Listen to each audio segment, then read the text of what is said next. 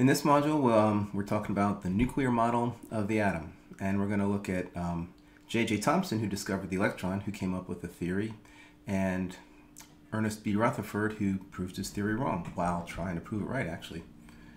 So, J.J. Thomson discovered the electron, and he reasoned correctly that because most matter does not have a net electric charge, if everything has electrons with their negative electrical charge in it, then there must be something balancing that, something with a positive electric charge.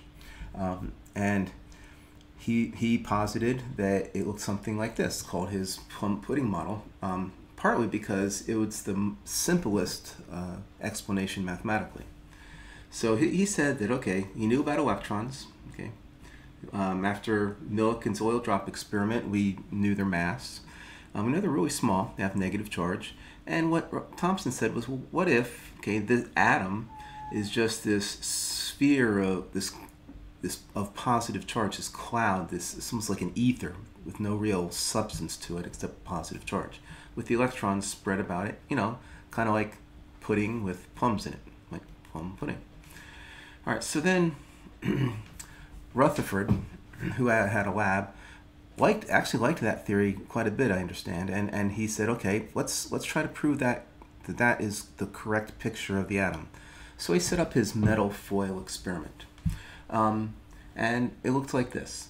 He had a source of what are called alpha particles. At that point, what they knew about alpha particles is that they were positively charged, they had a positive electric charge, and they were, compared to what they knew about electrons, they knew that an alpha particle was quite massive and bigger than an electron. So he had this sheet of thin metal foil in the middle here. He had a detector right here, and this detector would show whenever an alpha particle hit it, it would leave a mark.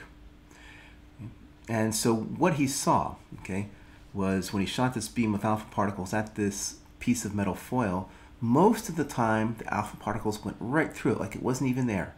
But he noticed there were some marks here that showed that the alpha particles were deflected slightly, and even deflected, you know, to a large extent, bounced back almost, right? And that did not coincide with Thomson's model, because here, okay, this is Thomson's model.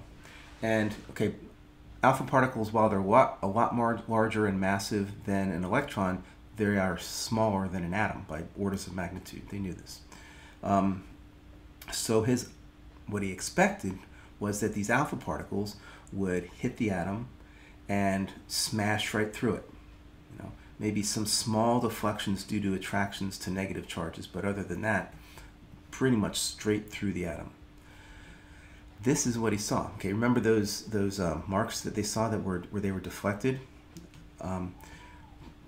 This model fits that picture much better, and we're going to see. Okay, so Rutherford, after doing numerous experiments, trying to make the data, well, he didn't try to make the data fit the theory, but he wanted to make really sure that it didn't fit the theory, and it just didn't.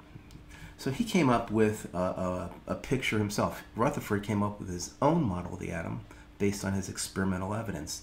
And he said, well, what it looks like is that most of the atom has the electrons in it, but all the positive charge is in this really small region in the nucleus. And that's where most of the mass is, too. So, you know, he called it a nucleus, and that's what it is. So it looked like this, only this is definitely not to scale. If this were to scale, you couldn't even see the nucleus. So much smaller. So here's Rutherford's nuclear model of the atom, and it's basically the way we see it today with some very important modifications. So most of the mass and all the positive charge is located in the nucleus, which is really, really small compared to the rest of the atom. And all of the negative charge and almost no mass is outside the nucleus, which is the vast majority of the volume of the atom is there. There's Rutherford's model. So our picture looks something like this. And these are numbers, approximate numbers for a hydrogen atom. In a hydrogen atom, it ends up that the nucleus is about 10 to the minus 13th centimeters in diameter.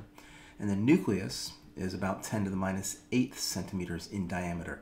So in terms of diameters, 5 orders of magnitude difference. So, you know, in this picture here, most of the mass and all the positive charges in this really small region, and all of the negative charge and very little of the mass is in this region outside of it.